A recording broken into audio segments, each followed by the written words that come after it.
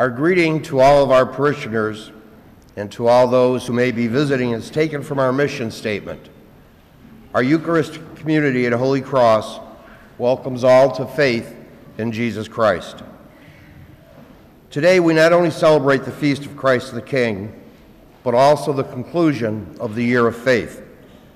We have entered the open door of faith and taken the opportunity to respond to God's grace. Our parish year continues, realizing that faith continues to grow always, a faith which is alive in love and hope. The celebrant of this Mass is Father Eisman.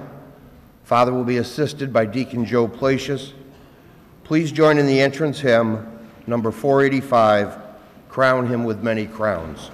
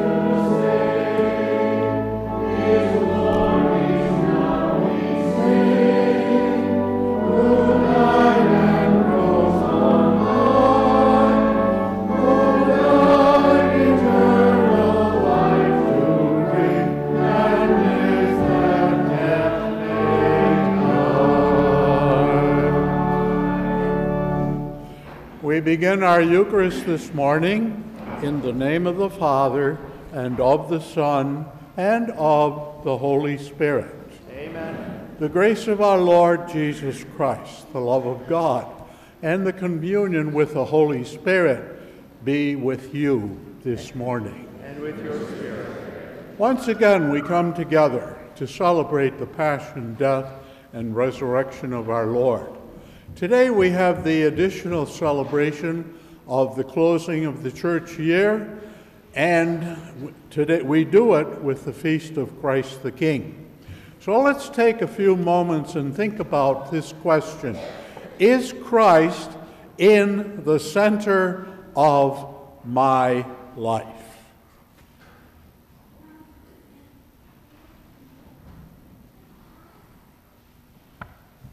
Jesus is Lord.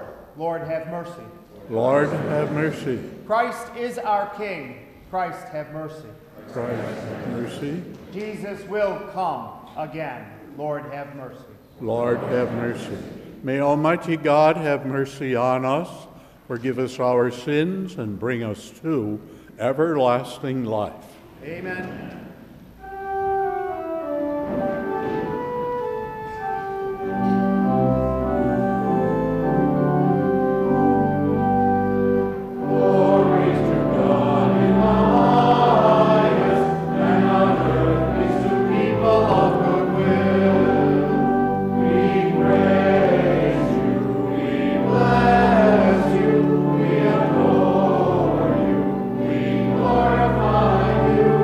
We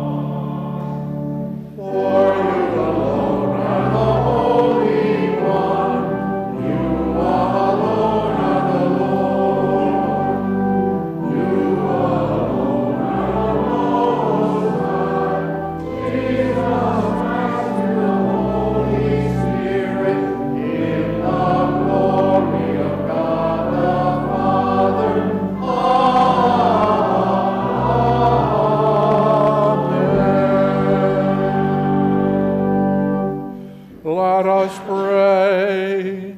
Almighty ever-living God, whose will is to restore all things, in your beloved Son, the King of the universe, grant, we pray, that the whole creation set free from slavery may render your majesty service and ceaselessly proclaim your praise through our Lord Jesus Christ, your Son, who lives and reigns with you in the unity of the Holy Spirit, one God forever and ever. Keep the book open to that, please. And now we invite our young people to come forward for their liturgy of the word.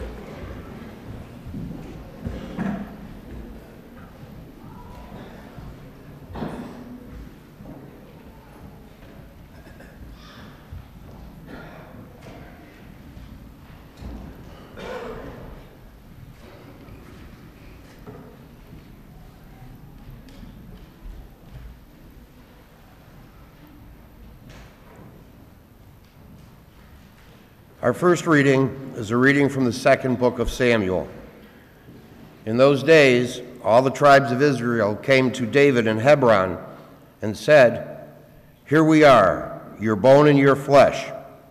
In days past, when Saul was our king, it was you who led the Israelites out and brought them back. And the Lord said to you, 'You shall shepherd my people Israel and shall be commander of Israel.' When all the elders of Israel came to David in Hebron, King David made an agreement with them there before the Lord, and they anointed him king of Israel." The word of the Lord. Thanks be to God.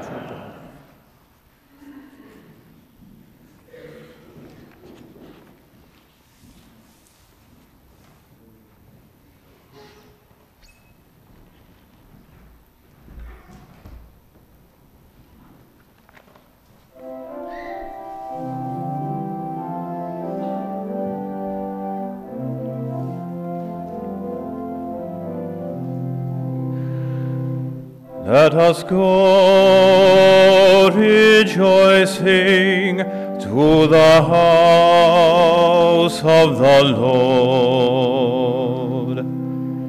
Let us go rejoicing to the house of the Lord. I rejoiced because they said to me, "We will go up to the house of the Lord." And now we have set foot within your gates, O Jerusalem.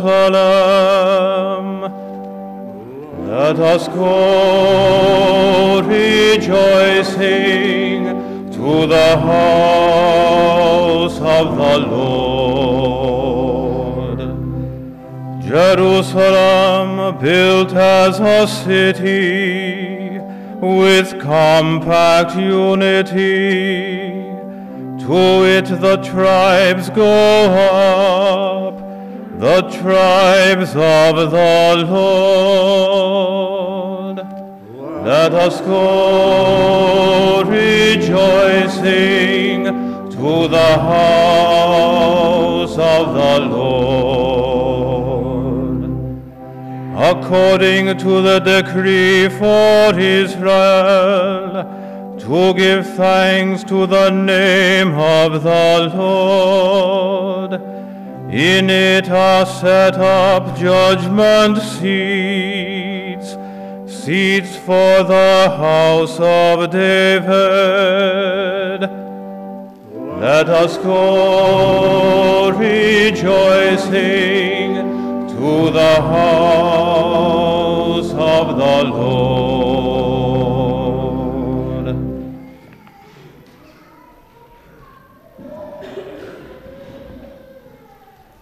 Our second reading is a reading from the letter of St. Paul to the Colossians. Brothers and sisters, let us give thanks to the Father who has made you fit to share in the inheritance of the holy ones in light. He delivered us from the power of darkness and transferred us to the kingdom of his beloved Son, in whom we have redemption, the forgiveness of sins. He is the image of the invisible God, the firstborn of all creation. For in him were created all things in heaven and on earth, the visible and invisible, whether thrones or dominions or principalities or powers. All things were created through him and for him. He is before all things, and in him all things hold together. He is the head of the body, the church. He is the beginning, the firstborn from the dead, that in all things he himself might be preeminent. For in him all the fullness was pleased to dwell, and through him to reconcile all things for him, making peace by the blood of his cross, through him, whether those on earth or those in heaven. The word of the Lord. Thanks be to God.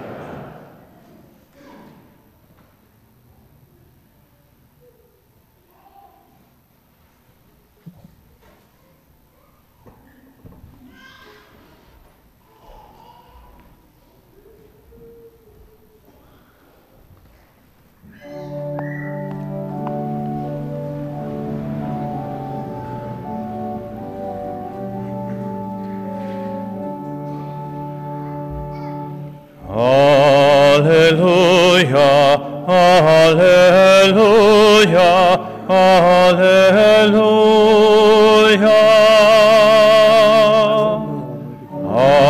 Alleluia, alleluia, alleluia.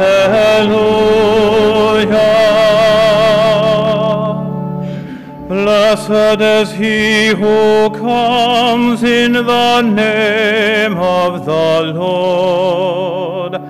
Blessed is the kingdom of our father David that is to come.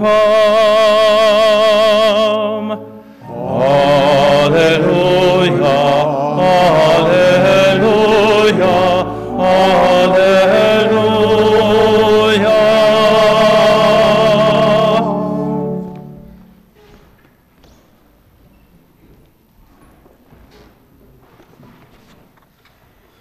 My dear friends, the Lord be with you. And with your spirit. A reading from the Holy Gospel according to St. Luke. Glory to you. The rulers sneered at Jesus and said, "He saved others.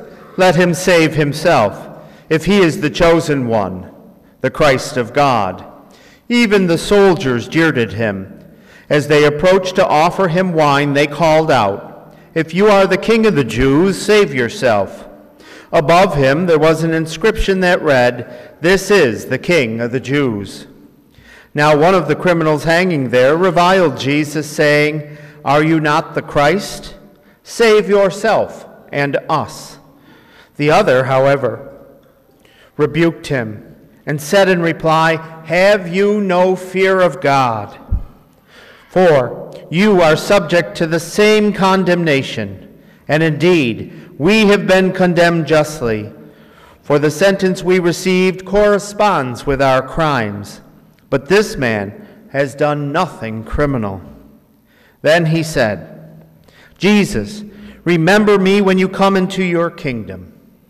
He replied to him, "Amen, I say to you, today you will be with me in paradise."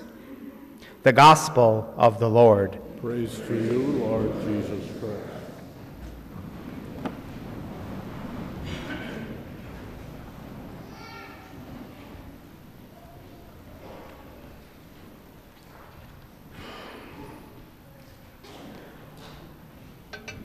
Good morning, everyone. We just heard Deacon Joe proclaim the words that were uttered by sneering soldiers at the foot of the cross of Jesus. "If you are the King of the Jews, save yourself." In other redactions of the gospel, we have Jesus before Pilate, who says to him, "Are you then a king?" Jesus says, "You say I am a king." What do we know of kings? From early childhood, we had stories told us before we were able to read even. Once upon a time, there was a great king who lived in a faraway country, or something like that. And those stories inevitably ended with the words, "and they lived happily ever after." So, anyway, is the term king or the term queen, are these just kind of mythological ideas? Aren't they rooted very much in history? Of course they are, for sure. One of the interesting things about the early days of our own country is a period in history that sometimes gets a little bit overlooked, following the Revolution, but before the Constitution was completed. And in those days, there were all kinds of ideas being put forward for what would best constitute the one who would be the leader of this newly formed democratic republic. There were certain types that kind of wanted to revert to the past, and they made that known by claiming that they'd like to name, or they'd like to see General Washington proclaimed king.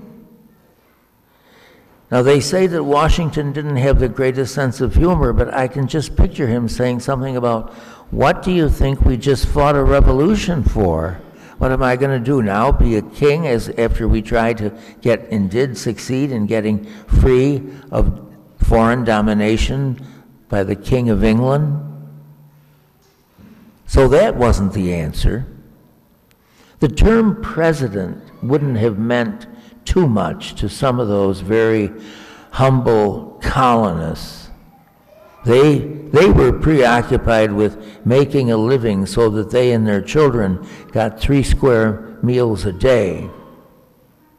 But among the religious people in those days, those who had some voice in what was being done, they came forward with the statement, "We have no king but Jesus." There were some very, very religious people among those colonists. Very. Just as there were certain sort of free thinker types, well-intentioned, like Franklin and Jefferson, who believed in God, but not in a real personal God who cares about us on a daily and nightly basis. So you had, on the one hand, General Washington should be the king. We have, on the other hand, no one but Jesus is our king. And of course, the days of democratic emerging were only very, very, very, very new. But yet those struggling colonists went ahead with what would become one of the most awesome experiments that the world had ever known. It wasn't the pure kind of democracy that the ancient Greeks could rave about and fantasize about, but it was something very worthwhile. But back to our kings. Do we have much precedent for that in religious history? We sure do. The people in Massachusetts, way before the time of our revolution, but the very, very early colonists, many of whom died that first year when the first Thanksgiving would be celebrated. This is kind of seasonal. those colonists, they declared up and down that God himself ruled Massachusetts. They were right in the bloodstream of Oliver Cromwell across the ocean,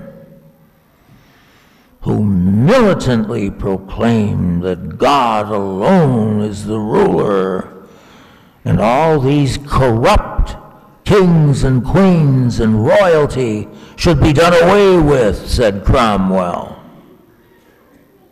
And his followers in that Massachusetts Bay Colony were very, very enraptured with what Cromwell said. So they had a governor, but that governor, they believed, was very, very, very much in the hands of God. Well, there are worse things than that, but obviously history would prove that things would go in different directions. And way back, the Jews believed that their king was God's anointed. Saul, David, Solomon, God's anointed. And so the early Christians, following the Jewish precedent, were not ashamed to have kings and queens and so forth. Most of our Christian history goes through the time when kings and queens were very much the order of the day, and Columbus himself would not have been financed to come to this country if it hadn't been for the generosity of the King and Queen of Spain.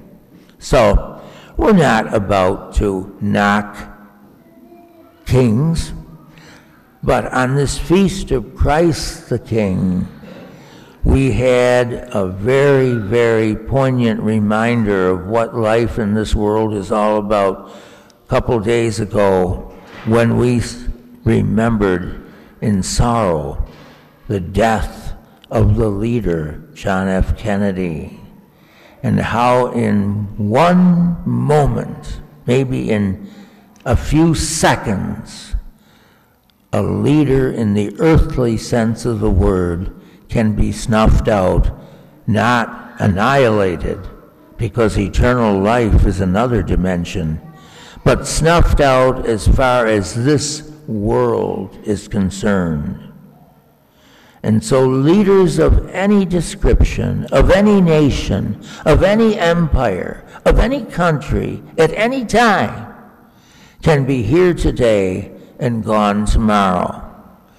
And the one that remains above it all, but interested totally to the point of giving his own flesh and blood, is the one we today and every day of our lives refer to as Christ the King.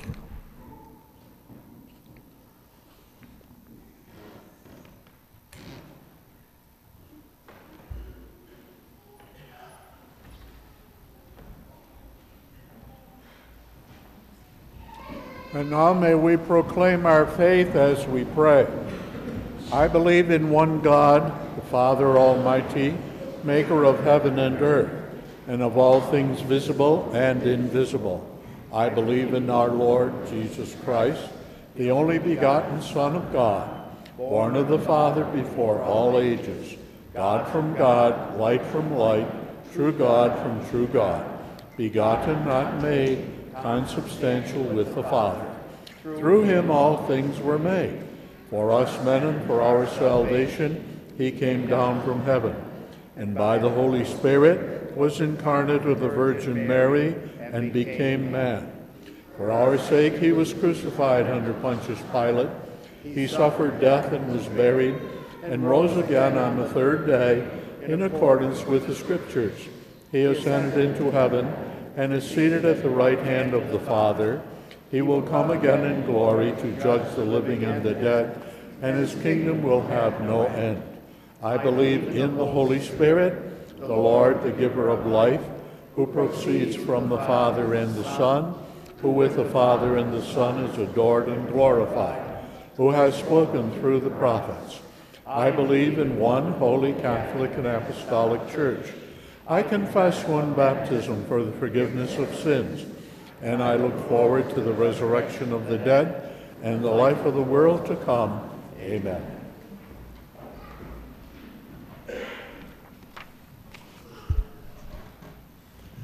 For the Church, that we may continue the promise of the year of faith by deepening our relationship with Jesus Christ, let us pray to the Lord. Lord, hear our prayer.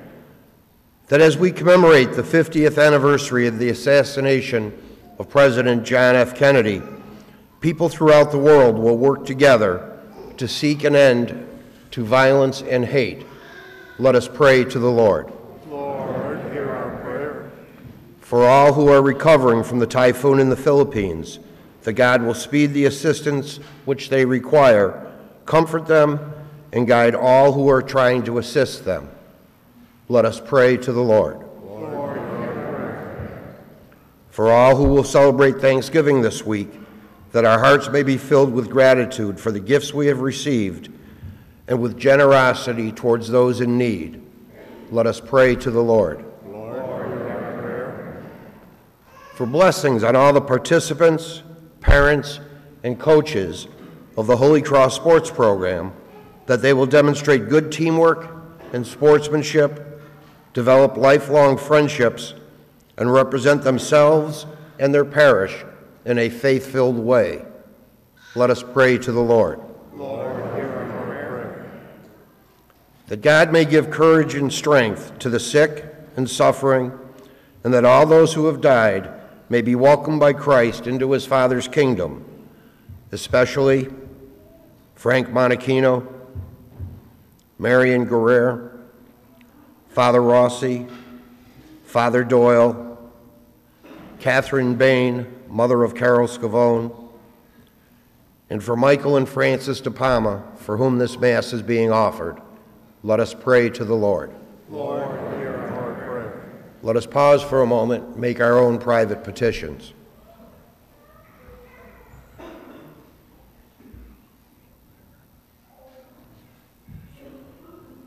Let us pray to the Lord. Lord, hear our prayer.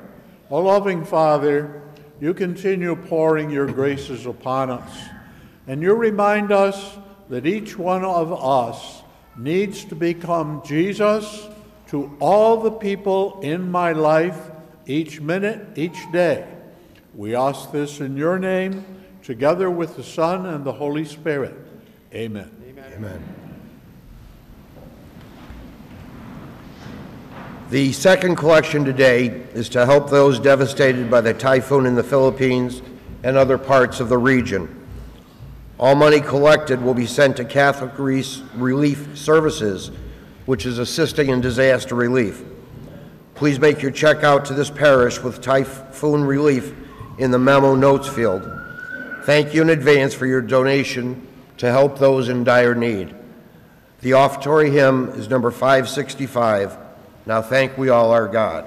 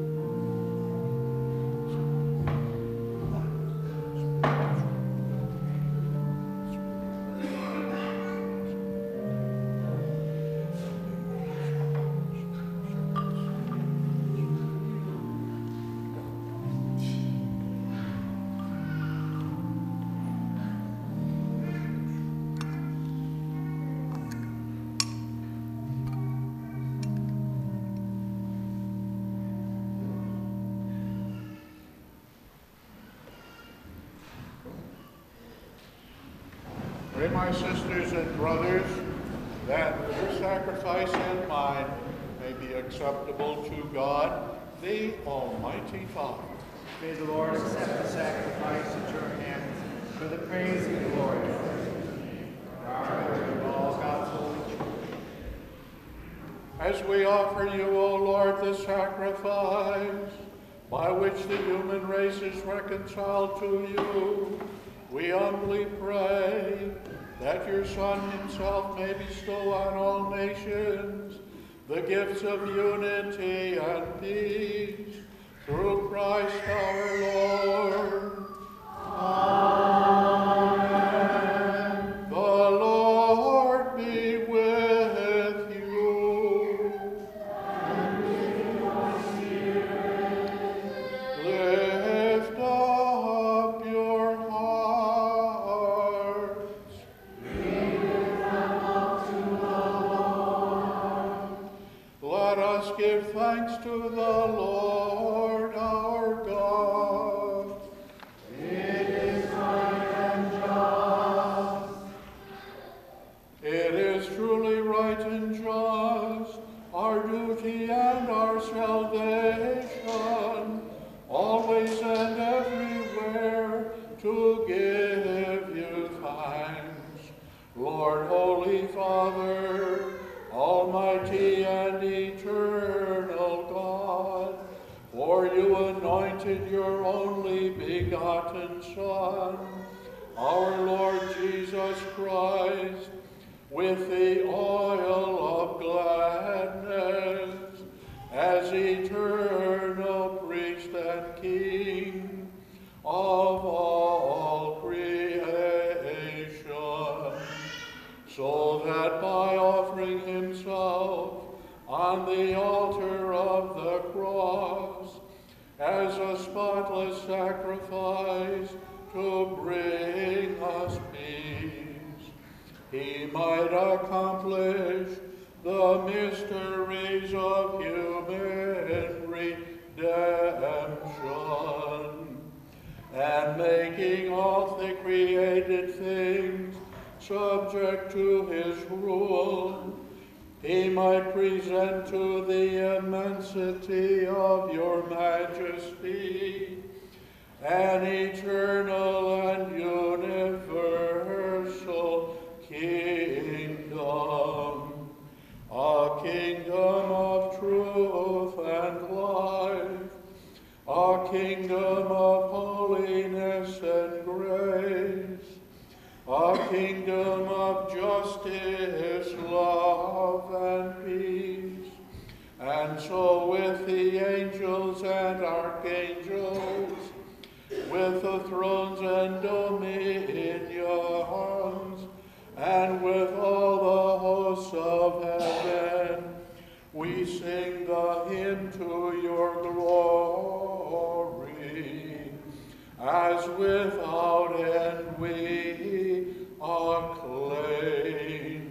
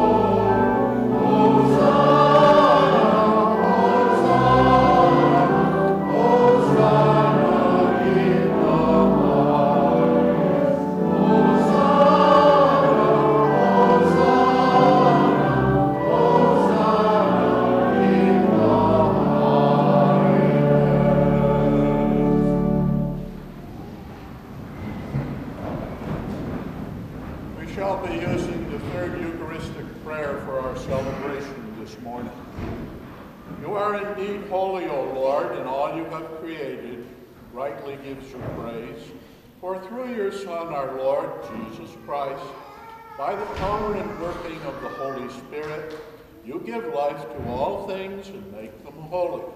And you never cease to gather a people to yourself, so that from the rising of the sun to its setting, a pure sacrifice may be offered to your name.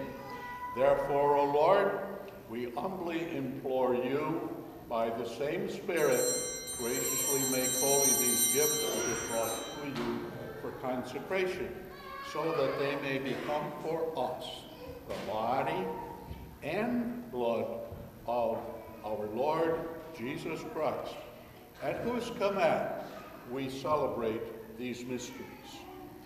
For on the night he was betrayed, he himself took bread, and giving you thanks, he said the blessing, broke the bread, and gave it to his disciples, saying, "Take this, all of you, and eat of it, for this is my body, which will be given up for you."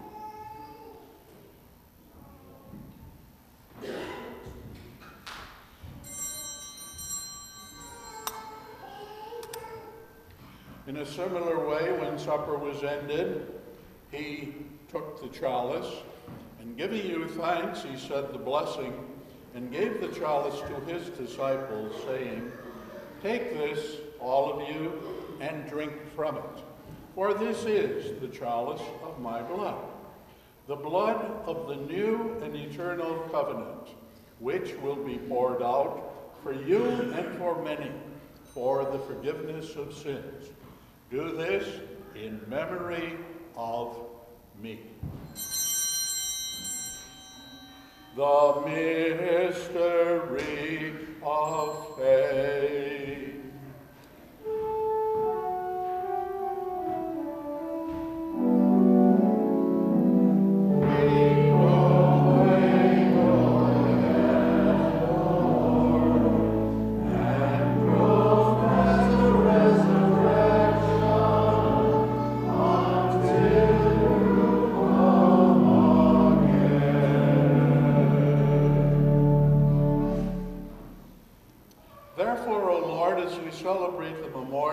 Saving passion of your Son, his wondrous resurrection and ascension into heaven.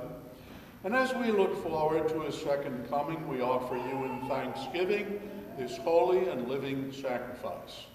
Look, we pray, upon the oblation of your church, and recognizing the sacrificial victim by whose death you will to reconcile us to yourself, grant that we who are nourished by the body and the blood of your Son, and filled with his Holy Spirit, may become one body, one spirit in Christ. May he make of us an eternal offering to you, so that we may obtain an inheritance with your elect, especially with the Blessed Virgin Mary, Mother of God, with Blessed Joseph, her spouse, and with the blessed apostles and glorious martyrs, and with all the saints, on whose constant intercession in your presence we rely for unfailing help. May this sacrifice of our reconciliation, we pray, O Lord, advance the peace and salvation of all the world.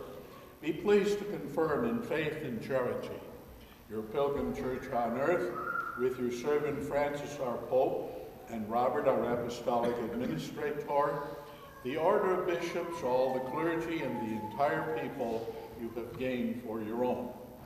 Listen graciously to the prayers of this family, whom you have summoned before you. In your compassion, O merciful Father, gather to yourself all your children scattered throughout the world, through Christ our Lord.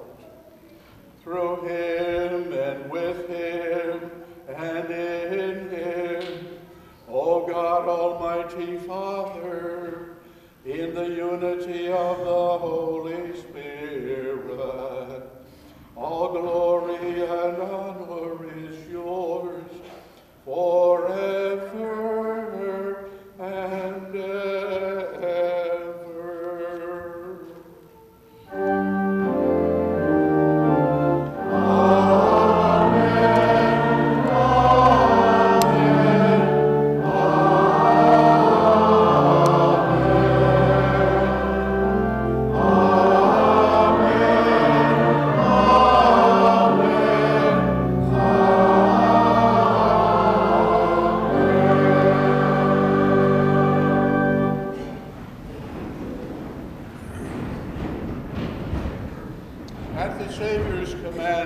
Informed by divine teaching, we now dare to pray.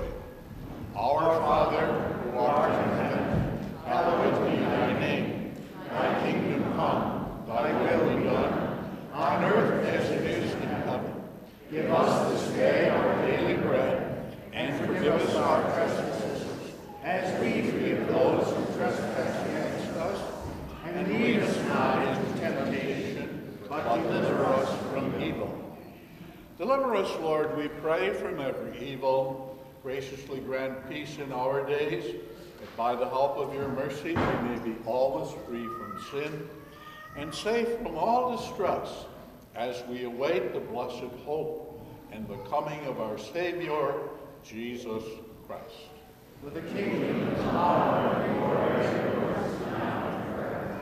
Lord Jesus Christ, who said to your apostles, "Peace I leave you, my peace I give you," look not on our sins, but on the faith of your church, and graciously grant her peace and unity in accordance with your will, who live and reign forever and ever.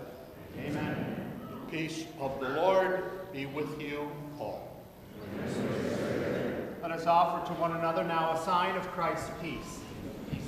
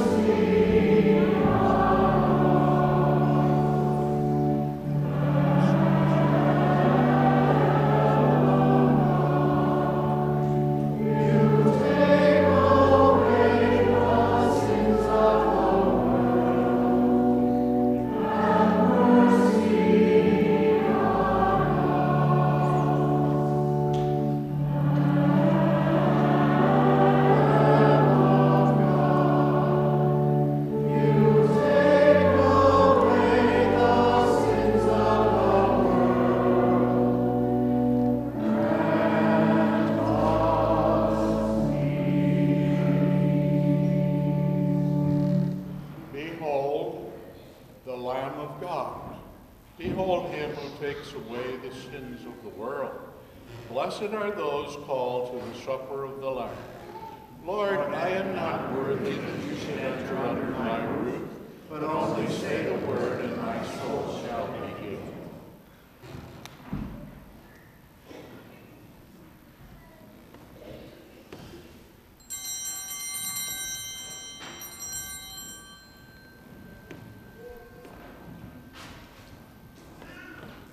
Amen.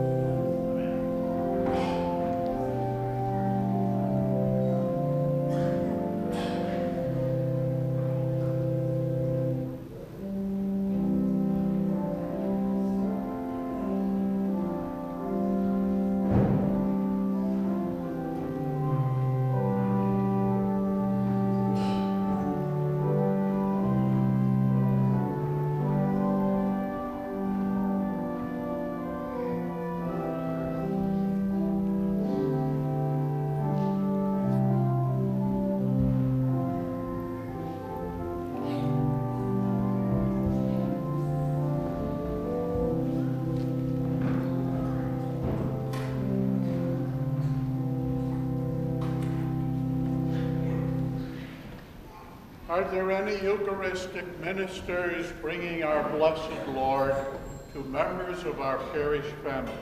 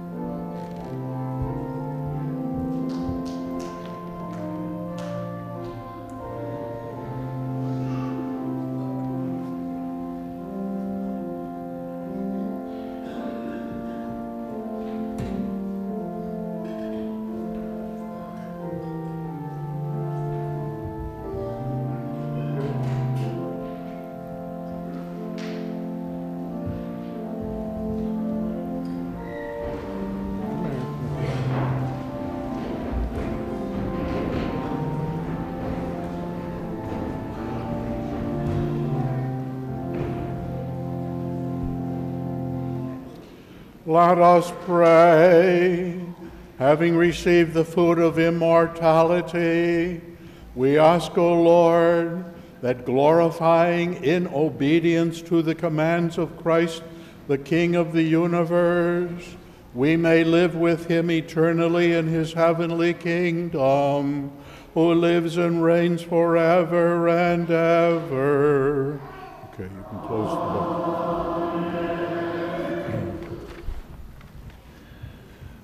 We are very grateful to all those who have donated to our CMA and are happy to report that we are now over 50% of our goal. For those who have not yet pledged, please prayerfully consider doing so and help us to reach the 100% mark very soon. This Thursday, our Thanksgiving Mass is at 9 a.m. For this Thanksgiving Mass, we are still in need of people to participate in the liturgy in a variety of ways. Please sign up in the Parish Center foyer. We invite you to light our Advent candles in the coming weeks.